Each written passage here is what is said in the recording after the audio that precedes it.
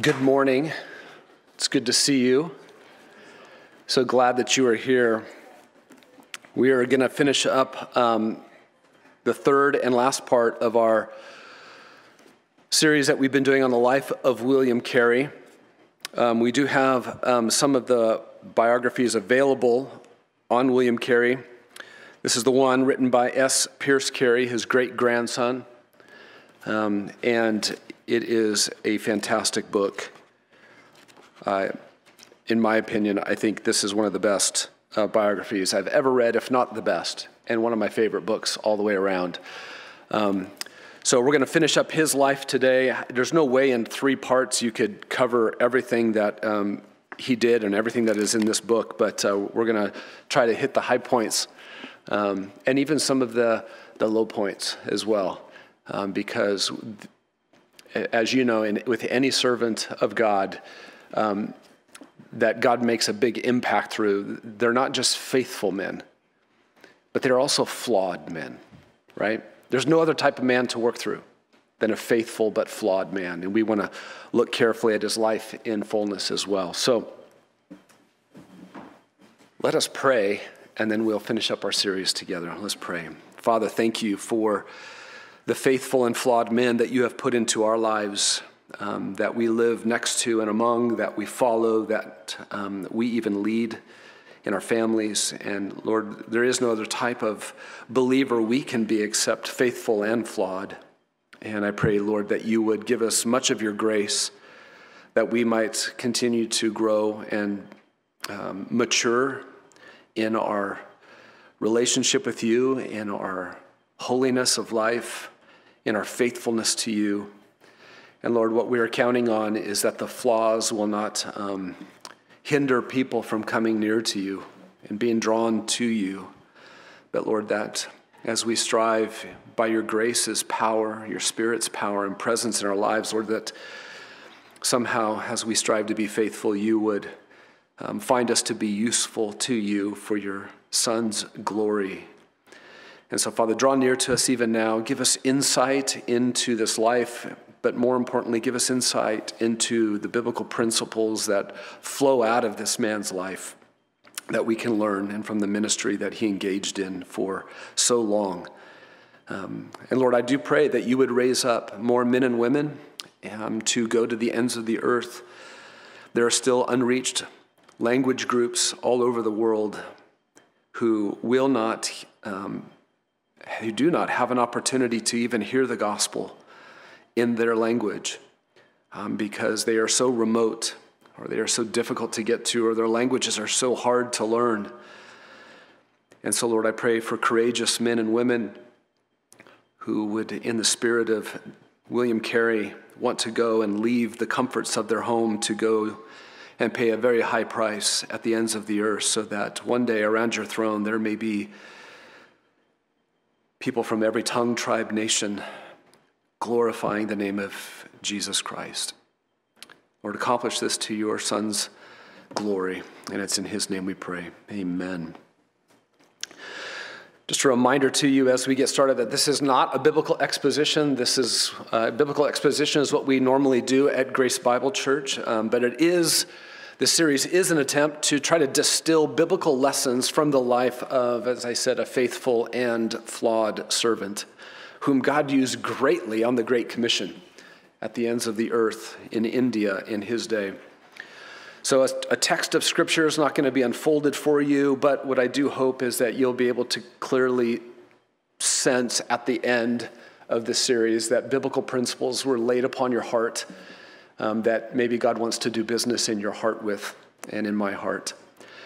I thought maybe one last helpful thing that I could give you is just maybe a tip on how to read a biography, just for a couple of moments here at the beginning. In my estimation, you need to read a biography at least twice, preferably almost back to back, if you want to get the biggest profit from it. The first time you read through a biography, mark it up, highlight it, make notes, capture in a fairly disorganized list what stands out to you. What is revealed to you about God in that biography? What are the expressions of faithfulness to God in the character that you're reading? What are the life lessons that you can learn from? Just make this random list that's growing somewhere, either on paper or digitally or in the margins. Look for the sins and the flaws and the missteps that were taken. Just underline and highlight. Don't try to organize everything the first time. Just anything that comes to your mind that jumps out, get it down somewhere. When you're done doing that, kind of browse through those little notes that you've made and see if you can start to see which ones stand out the most to you, that maybe would be good in the season of life that you're in, that might speak to you most, that you feel like maybe you need to grow the most in. And then maybe try to come up with just maybe a few headings, a simple word, a simple phrase, a simple sentence. And then your second time going through, go back through and don't reread the whole thing. Just go back and look at what you marked. And now look at the quotes. Try to distill the quotes, capture the quotes that stand out the most to you, that impact you, and make your own notes. Journal what you have got. When you do something like that, there's 100 different ways you could do it. But when you do something like that, you make a biography now all of a sudden much more accessible and useful and memorable to you. You can come back to that book because you've got notes on it and you can recall things quicker, better, more efficiently, and it'll penetrate your heart more. Bottom line, whatever it is you do, you're going to get out of a biography what you put into it, effort-wise, okay? So maybe that's just a little tip that will give you some even better ideas from there. We need to summarize William Carey's life. If you're joining our series for the first time, your best help is just going to go back and listen to the first two parts. We can't run through everything that we covered, obviously. But William Carey is called the father of modern missions.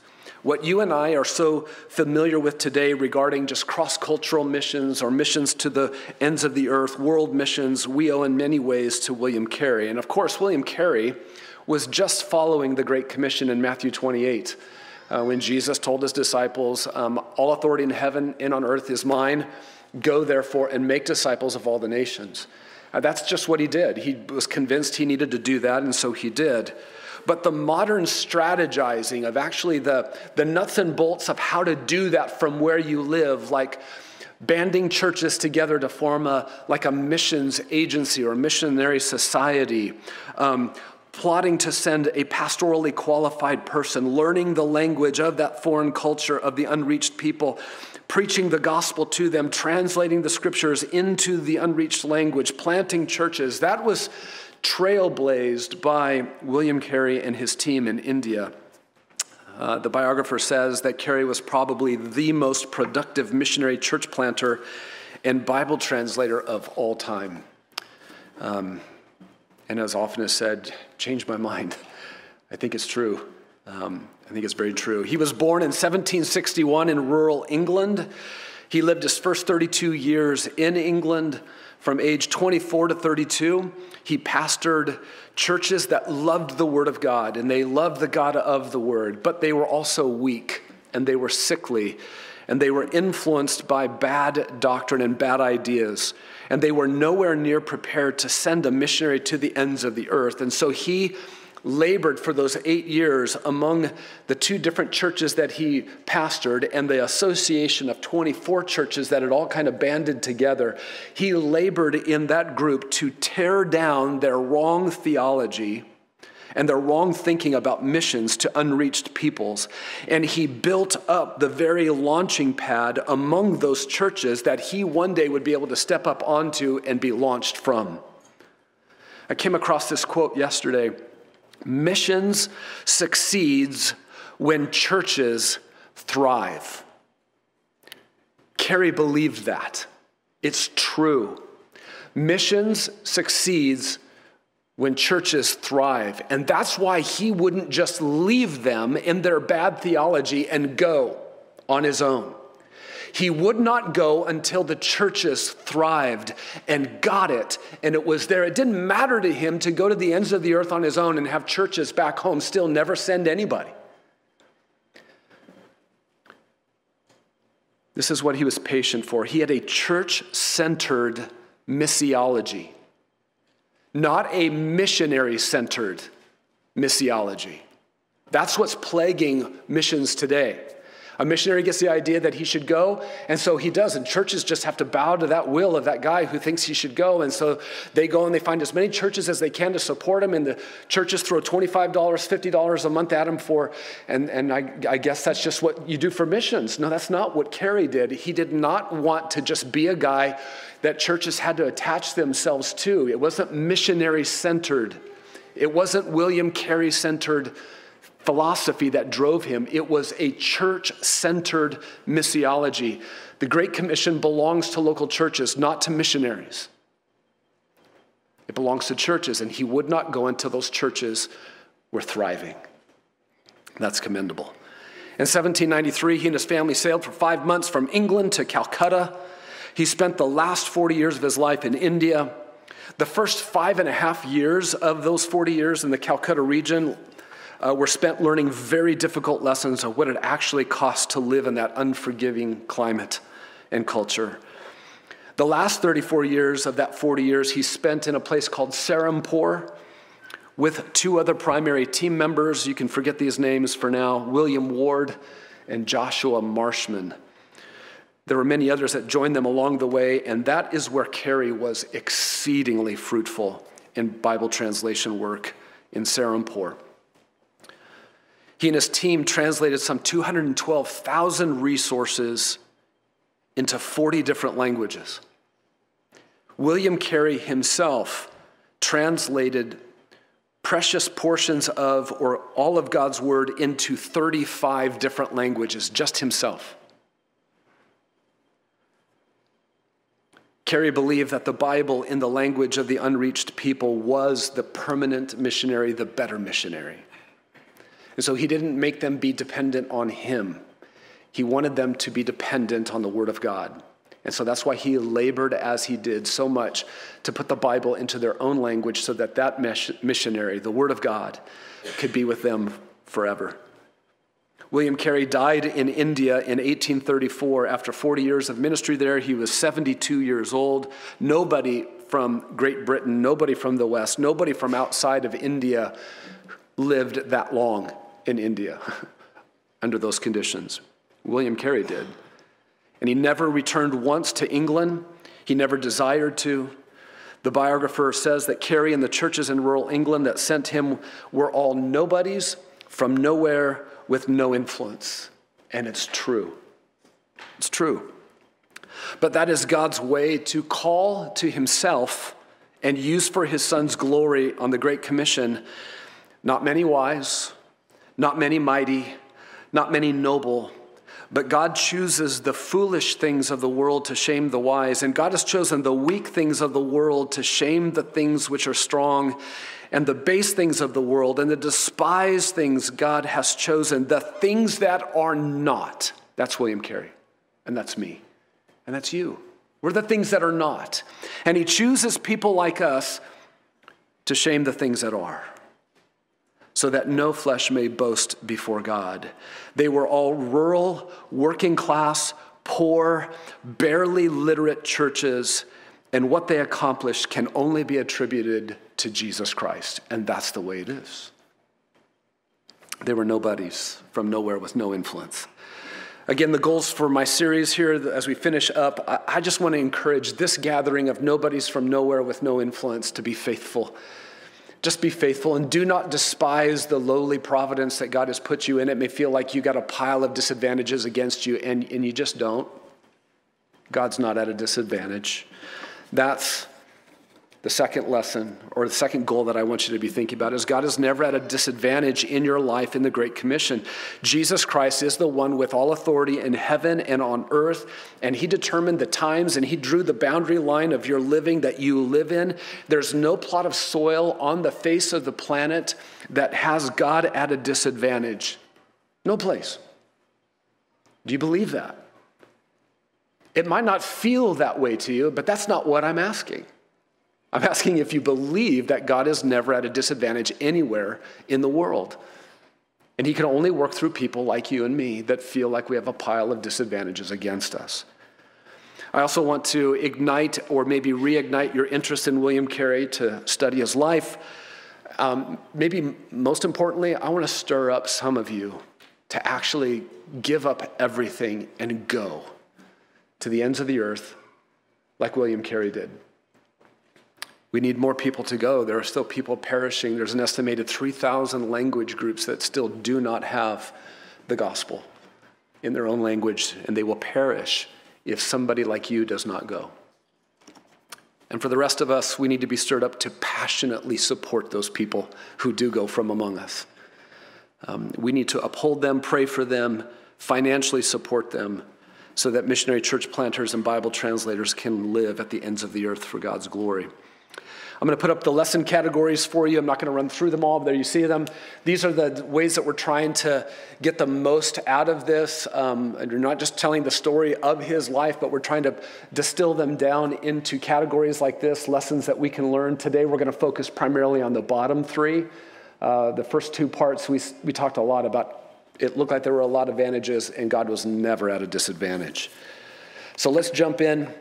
Where we left off last week, it was about October of 1792, and William Carey, who was 31 years old and pastoring at the time, they formed the Missionary Society finally within that association of about 24 rural Baptist churches in England. The pastors in the churches, they were all now convinced that they needed to band together.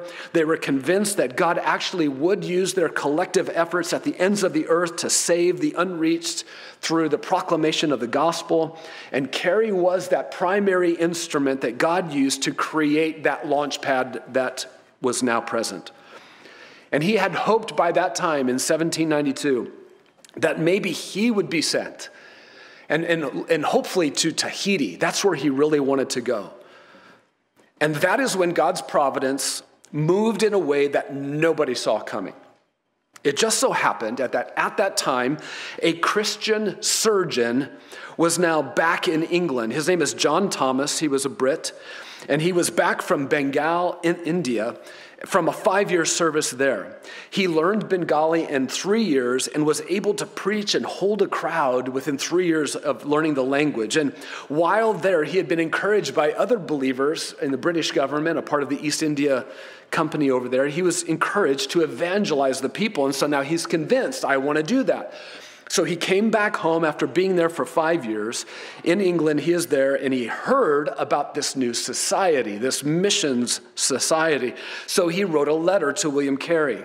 And he had hoped to establish a fund in London for his missionary efforts to go back into India. And he also hoped that perhaps he could go with a partner. Carey wrote a letter to the missionary society.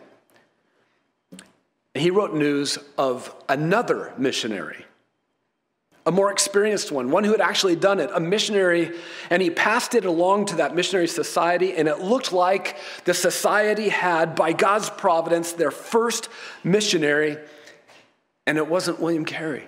It wasn't him. The biographer says that note that Carey wrote, it clearly cost Carey something to write it. Can you imagine?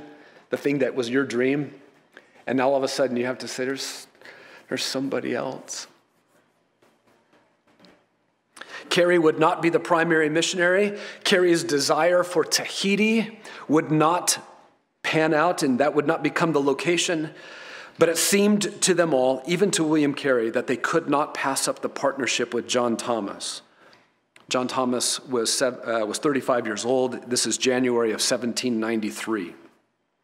And well, what a great lesson of an undisputable characteristic of a useful life. Carey was humble. We're going to come back to that at the end too. He was a selfless servant.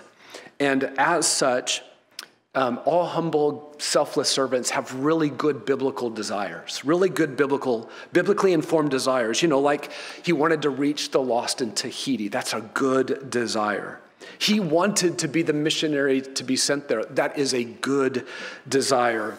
But what made him humble, where his humility manifests itself the most, is that he was able to lay down his good desires for something else, for what appeared to be a greater good. That's just a good lesson to learn in humility. Romans 12:3, we are encouraged to not think more highly of ourselves than we ought. Carey didn't think more highly of himself. He didn't go making any demands on him being the guy. We also ought not to think more highly of our own desires than we ought, even though they may be good biblical desires. Do you have a category for that in your life? That you may actually have a biblically informed desire that is really good, and it just might not be what God wants to work through. Do you have a category for that? How do you hold to your good, biblically informed desire as a mom, as a dad, as a missionary? What happens when God doesn't want to fulfill your good desire? What happens? How do you respond? Are you humble? Are you selfless? And then just the lesson of the unmistakable pathway to the unreached. This is amazing. God is sovereign in where he directed William Carey, right? We believe that. Carey was sure of his good desire, of wanting to go to the ends of the earth. He was sure of where he should do that. He wanted to go to Tahiti. And what God revealed in 1793 was that God was never aiming for Tahiti with William Carey.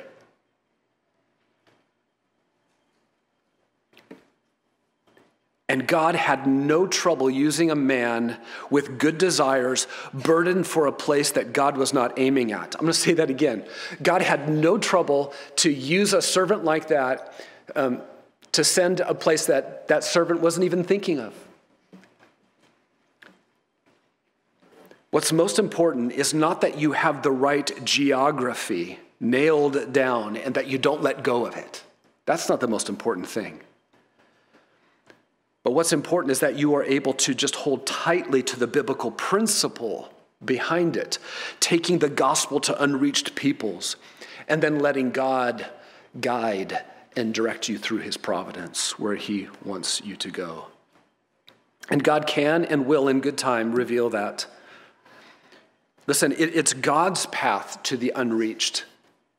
It's not my path to the unreached, and it's not your path to the unreached. It's his path.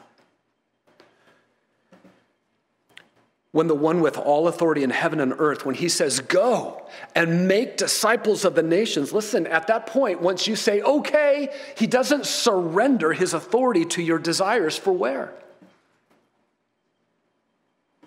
If you're aiming for unreached people and you have your desires set, can you open your hand back up before the Lord and say, you're the king of the Great Commission.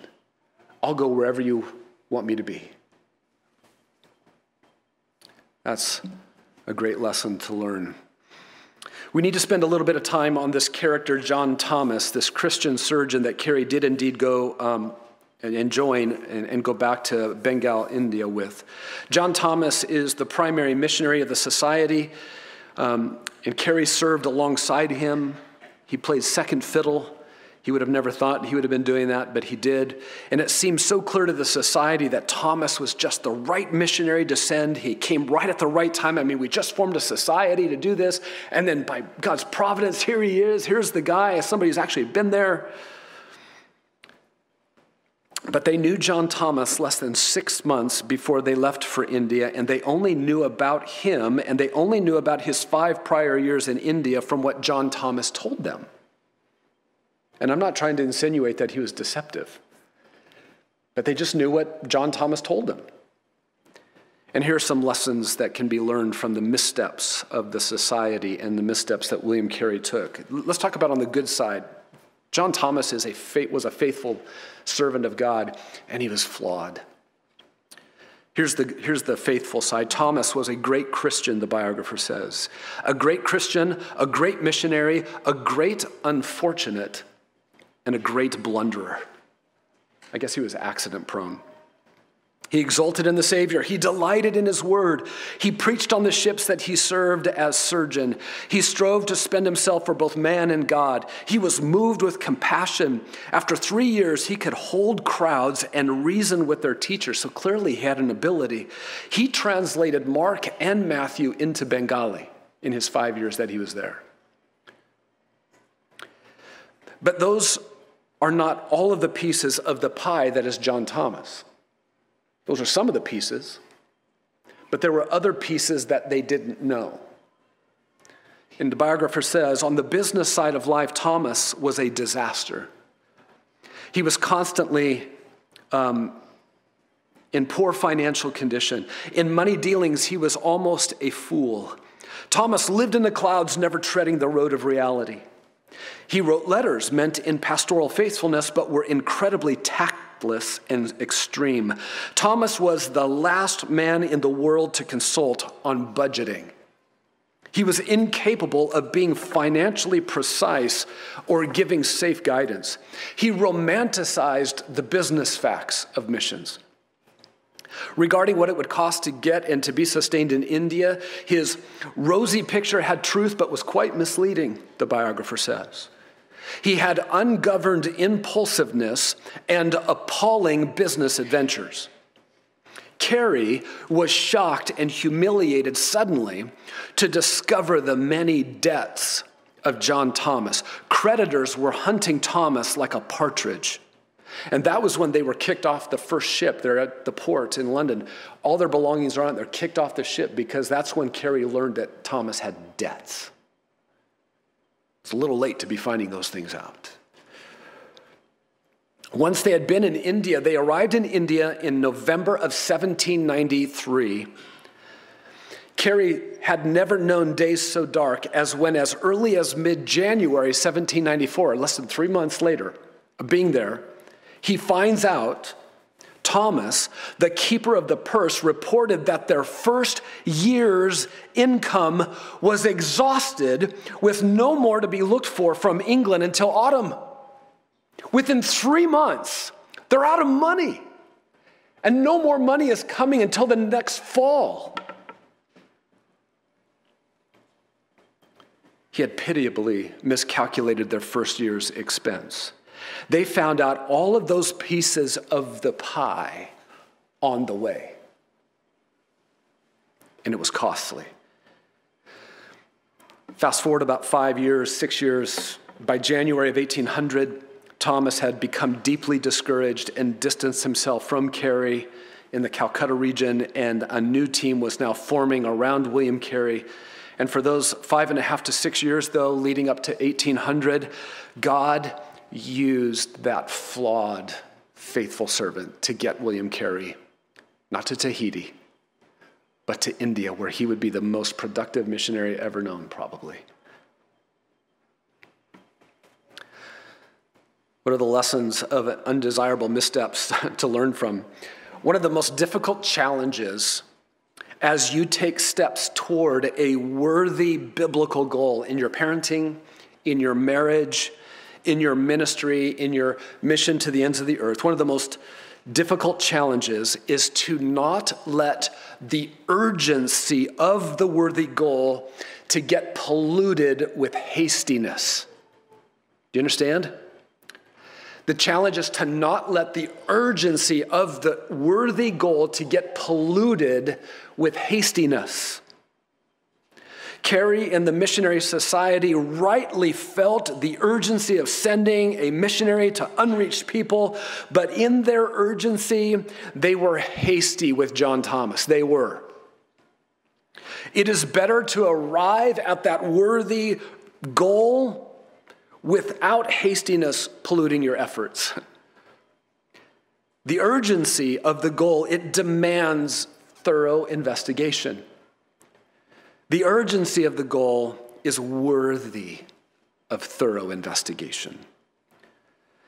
And in just the lesson of undeniable evidence that God is never at a disadvantage, this is the great news. Even when our hastiness infiltrates our parenting, our marriages, and hastiness infiltrates our ministry and our missions, God is still never relegated to a place of disadvantage. Never. Never. God worked through all of that hastiness in ways that resulted in his praise. Listen, the first 5.5 years in Calcutta, in that region, were absolutely brutal years for William Carey and his family, and not because of John Thomas primarily. But during those trying and refining years, Carey's adaptation to Indian culture and language, it was established. He had not yet, during those 5.5 years, even discovered what ministry he would ultimately do, and he did not discover yet what he would be most skilled at, what he was most capable of. And I wonder, can you imagine sending a missionary and them not finding out for about 5 or 6 years what it was they were really should be doing? Do you have a category for that? Because you should. Because you get this idea in the mind of man plans his way, and we got a plan, and you need to go with the plan, but it's going to be the Lord who directs the steps. And what if it takes 5.5 years for your missionary to finally figure it out? That's okay. Well, John Thomas is a helpful lens through which to look at the life and ministry of William Carey. Let's go backwards a little bit, and let's look at this missionary now through the lens of his dear wife in marriage to Dorothy. And it's sobering. And this whole section falls into the lesson of unimaginable dilemmas that missionaries face. When William married Dorothy, she too came from the poor working class of rural England. She could not read or write when they got married. She signed her marriage certificate with a cross. He taught her how to read and to write. She most likely never saw the ocean until the day she got on the ship to leave with William. And here are some of the events that shaped and influenced and impacted this dear soul. Their first child born to them in England died of the fever. I think they even had another child die before they ever left as well. I need to confirm that. So she knew the excruciating pain and the grief of losing a child before she ever left her home country. Listen, living and dying was hard in rural England in those days. Malaria was everywhere, even in England. When William Carey heard John Thomas come to the Mission Society and speak, this is January of 1793, Carey was mesmerized, and he immediately volunteered, I'll go. William's wife, Dorothy, was then at that time about 6 to 7 months pregnant.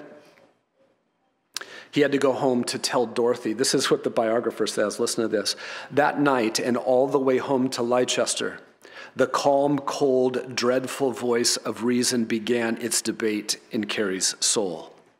Ground which had felt firm now trembled beneath him.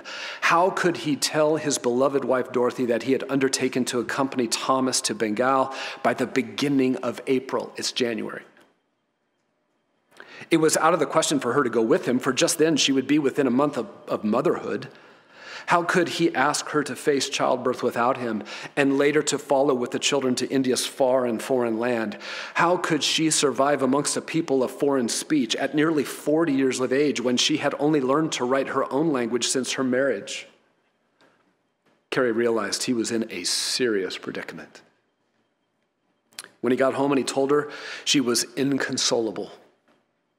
And William had to ask his dear friend Andrew Fuller to mediate between him and his wife. And for weeks, she could not be reconciled at all to him even going. She knew her husband was not physically strong. She had seen in England his long enduring bouts of malarial fever. In her mind, he would never be able to endure India's hardships and heat. She was sure that she could never follow him and that they would therefore never meet again. That's what she was convinced of. And maybe that gives a little bit of insight into her emotional framework, just as a woman, as a person. And William would not give up the desire and the decision to go to India. So they made arrangements for Dorothy to move back into her parents' home and with her sisters, and Carey would go on alone for now and return to her and the children within about 3 to 4 years. That was their plan. Early on in the decision, William wanted to take their oldest son, Felix, with him. He just didn't want to go alone, but Dorothy couldn't bear the idea of losing both of them. So she originally refused, but then later did change her mind, thinking that maybe it would be not a bad idea for William to go 15,000 miles on a 5-month voyage, not alone. And so when March of 1793 arrived and they're leaving rural England to go to the port, it was at that time that they had their great anguish in separating, and he assured her that he would return to her in about 3 years. And remind yourself that she's pregnant, she's going to give birth to another child. And perhaps actually, if he had gone without her and came back 3 years later, she might have persevered better on the field. So William, Felix, and John Thomas went to the port, and they soon discovered there would be a 6-week delay. And I just want to say, welcome to missions. You should expect that. You file your paperwork, and somebody in the other country puts it in a pile, and it sits there. And they have no compulsion to do anything about it. 6-week delay. Their ship was waiting to join a convoy to sail with, because if you were sailing on a British ship, the French didn't like you during the French Revolution, and they were fighting and shooting and sinking British ships that came around France, and so they had to wait. And so they didn't go back to rural England, but they wrote letters back and forth during that 6-week period of time, and Dorothy had given birth to a baby boy during that time. So Dorothy, in the depths of what felt like the sure loss of her husband and her oldest son, she just gives birth to this little baby. And then there's an even more drastic delay. It was a providential delay.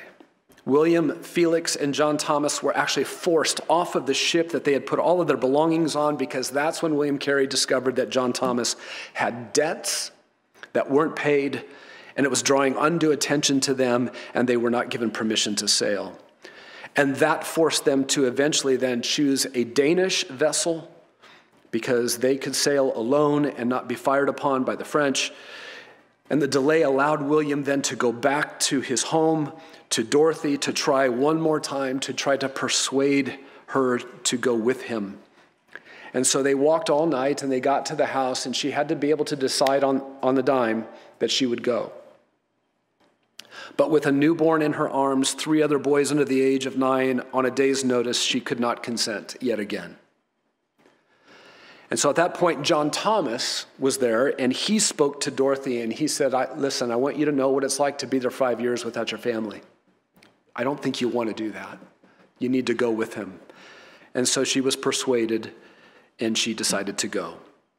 This woman was on an up and down emotional roller coaster ride, stressed by the prospect of going.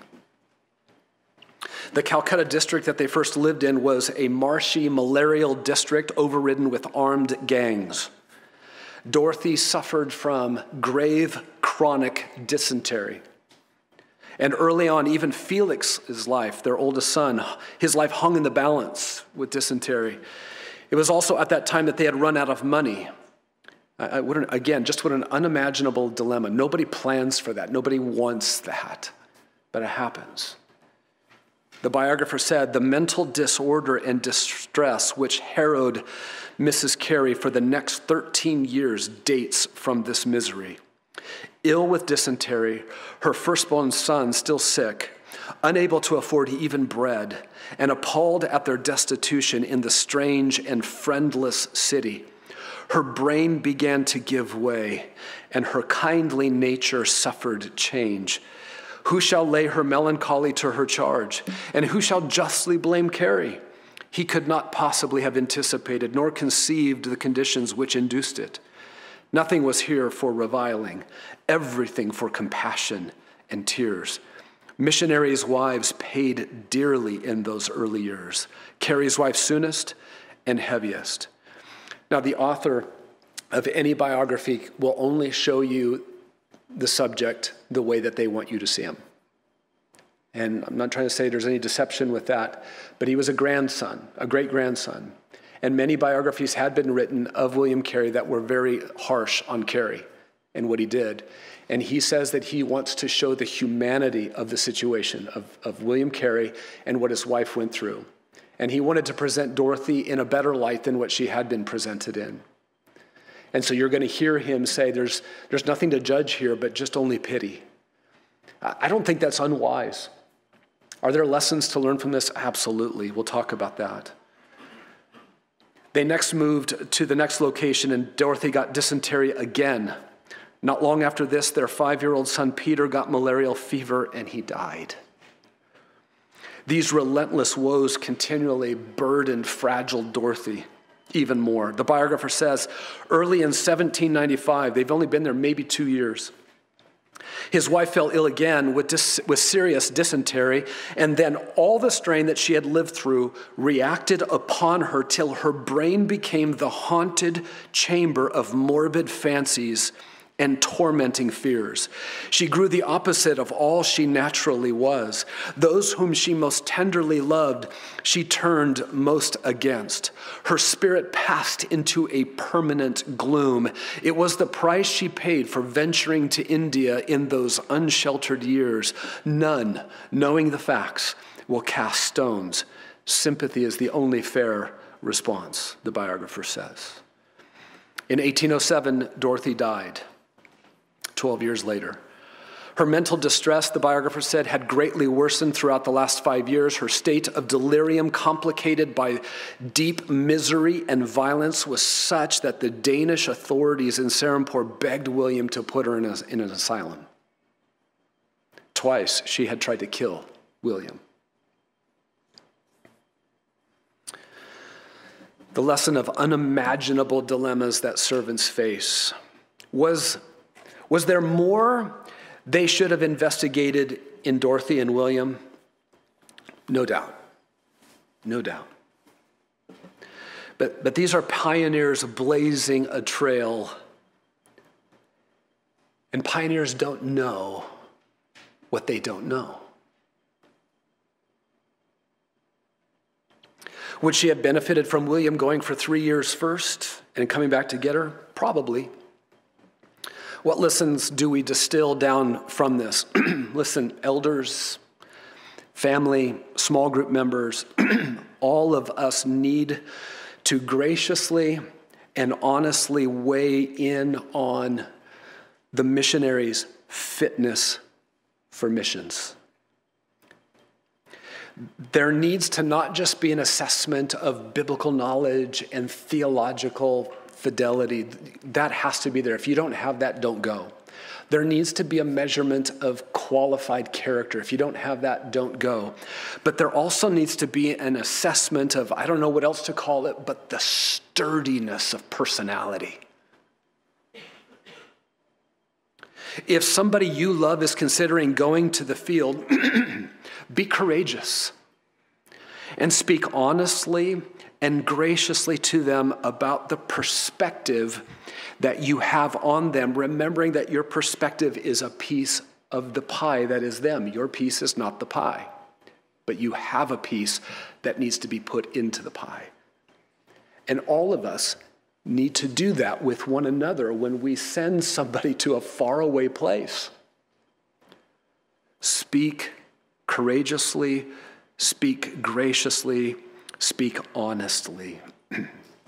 Are you considering going to the mission field? Some of you are, I know. Listen, do not take offense at a thorough investigation of you. Do not despise a thorough evaluation of not just your biblical knowledge, not just your theological categories, not just your character, but are you sturdy enough in your demeanor? Are you sturdy enough in your personality, in your emotional life to go? Invite that kind of evaluation.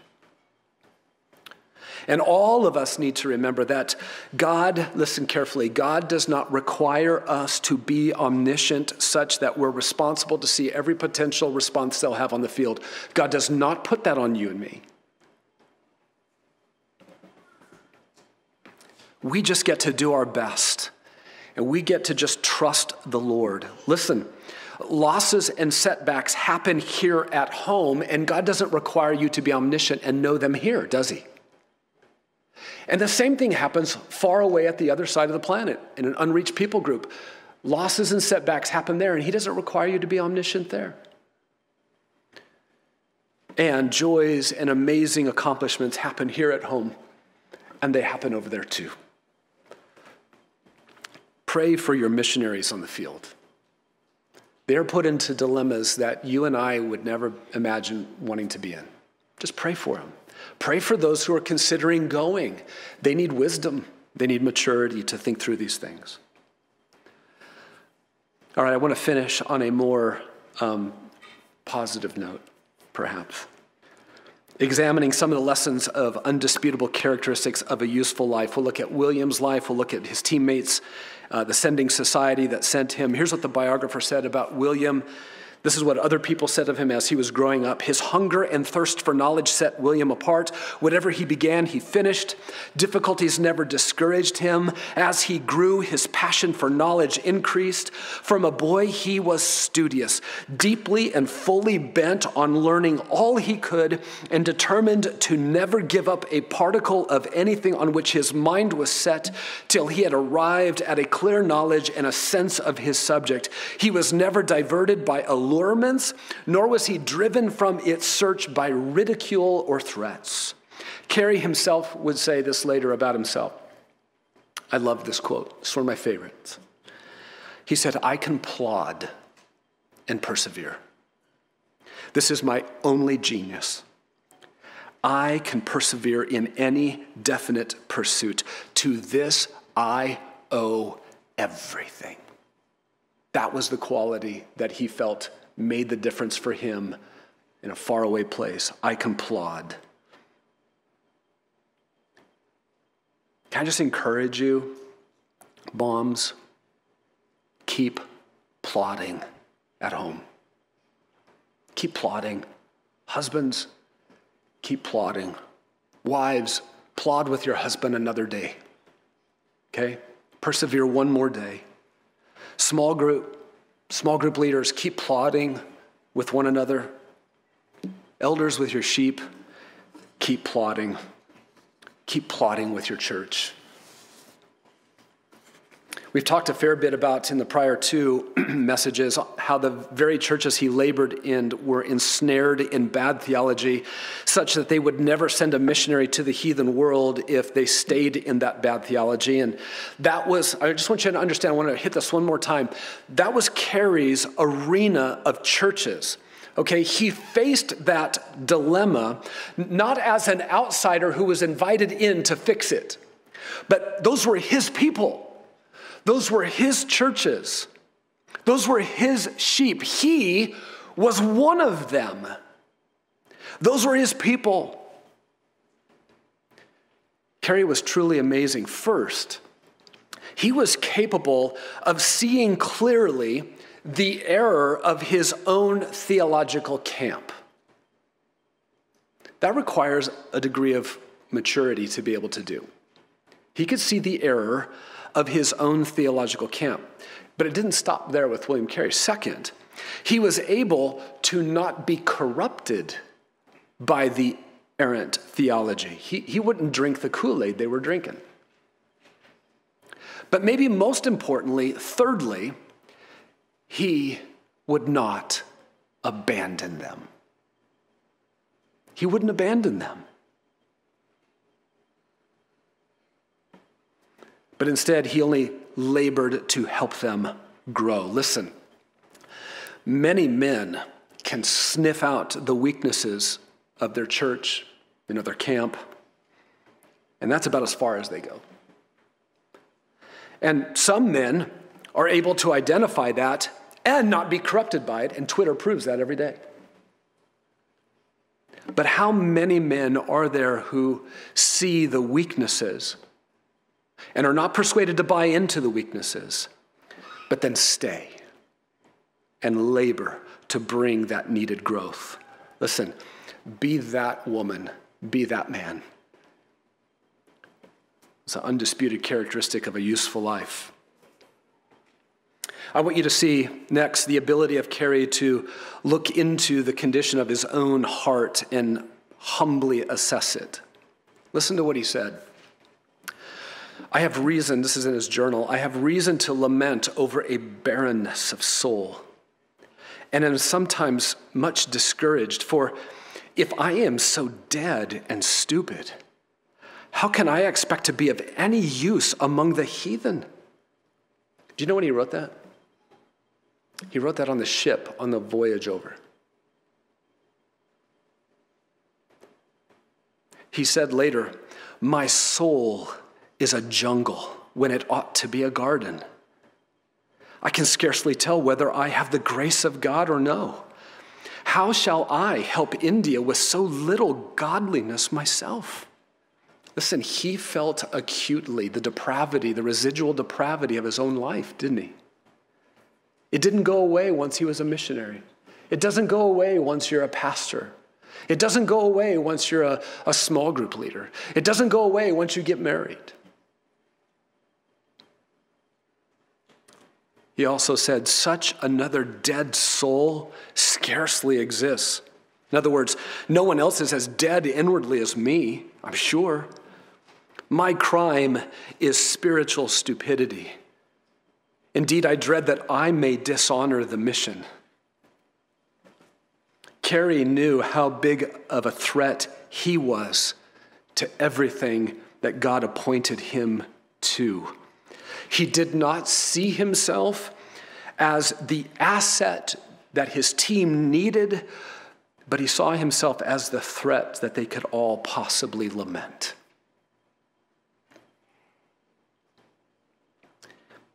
Later, upon recovering from near death due to fever in India, Carey said, God has spared my life. I hope it is that I may serve him better. I have been but a loiterer, but a half-hearted servant who translated the Bible and portions thereof into 35 languages. If that's loitering, we're done. We're just done. Listen, can you assess yourself? I mean, this is what we labor with our kids, right? I mean, their self-assessment is just broken. The dial is broken. And it only gets fixed by the Spirit of God. Okay, those of you with the Spirit of God, how's your dial? How are you assessing yourself? But what accompanied almost all of those kinds of humble, lowly assessments of himself was nonetheless the commitment to never give up. He said, I would not abandon the mission for all the fellowships and the finest spheres in England. My greatest calamity would be separation from this service. May I be useful in laying the foundations of Christ's church in India. I desire no greater reward, nor can conceive higher honor. So the one who is most skeptical of himself is the one who would not give up. What a great man. One last, second to last, undisputable characteristic of his humility. Later, by the time he has been there for 25 years, 30 years, missionaries are now coming from everywhere, from the colonies. They're not colonies anymore, it's the United States now at this point. They're coming from the United States. Adoniram Judson has come through. Jonathan Edwards' grandson is over there. I mean, everybody's coming to where Carey is, and so they would all stay for a while, and then they would go on to Burma or wherever they were going. And another missionary to Burma wrote this about Carey when he came across him. Listen to this. He is most remarkable for his humility. He is a very superior man and appears to know nothing about it. The great man and the little child unite in him. And as far as I can see, he has attained to the happy art of ruling and overruling in connection with his team without asserting his authority or others feeling the subjection.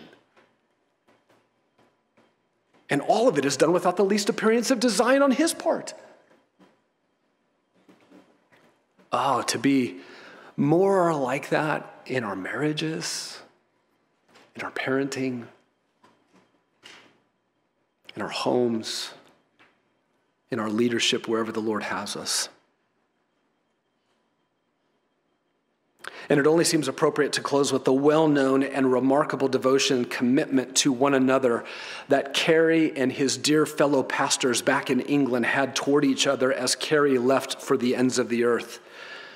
Before Carey left, he drew his four friends, four fellow pastors very close to himself: Andrew Fuller, John Ryland, John Sutcliffe, and Samuel Pierce. That's the great, at some point the Pierces and the Careys kids married, and that's where S. Pierce Carey comes from. He drew them together into a covenant that, as he went forth in the name of their master and in the name of their society, they should never cease till death to stand by him. And to this they pledged their faithfulness. Later, in Fuller's warm mind, that took imaginative shape. And Fuller would often thus describe it until his pictorial words of the rope-holding pledge became a fixed and consecrated tradition. This is how Fuller himself described their commitment to one another and to Carey for the sake of the Great Commission. Our undertaking to India really appeared at its beginning to me somewhat like a few men who were deliberating about the importance of penetrating a deep mine which never had been explored before. We had no one to guide us. And whilst we were deliberating, Carey, as it were, said, "Well, I'll go down if you'll hold the rope." But before he descended, he, as it seemed to me, took an oath from each of us at the mouth of the pit to this effect, that whilst we lived, we should never let go the rope. The biographer says, with entire fidelity, that covenant was kept in every case until broken by death. Like walls, they stood about Carey, foursquare to all the winds that blew. He could not have been blessed with more devoted and committed comrades. He also experienced great hardship from them as well. But that's what we do to one another and with one another. We love each other really well and we stay really committed to each other, and we also cause trouble for each other. And I just want to say this, Grace Bible Church, we have missionaries and we have servants of missionaries at the ends of the earth, in Italy, helping them. And they are holding the rope over there, and they have calluses. I just want to thank you on this side for also having calluses. Good job. Thank you for holding the rope for the Cans, for the Mitchells, for the Twombleys, for the Lamans. There's another family I'll tell you about at some point who's probably joining Madang soon in the next 12 months. There are 2 teams in the pipeline looking to go to do tribal church planting in the next 2 to 3, 4 years. We need to hold the rope there. And by the way, there's more rope.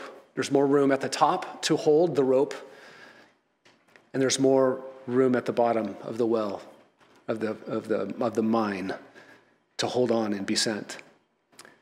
So just thank you for being faithful. Thank you for upholding your missionary so well.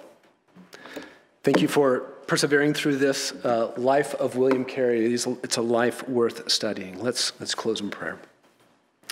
Father in heaven, thank you again just for the life of William Carey. Thank you for the high price that he paid, that Dorothy paid, that Felix and Peter and others paid, so that their mom and dad could bring the gospel to people who would perish otherwise if they did not go. Lord, we do not know how to sort out all of the unimaginable dilemmas. We cannot predict all of them that our missionaries will face, but what we do know is we must hold the rope and we must remain committed to one another. And you are worth it.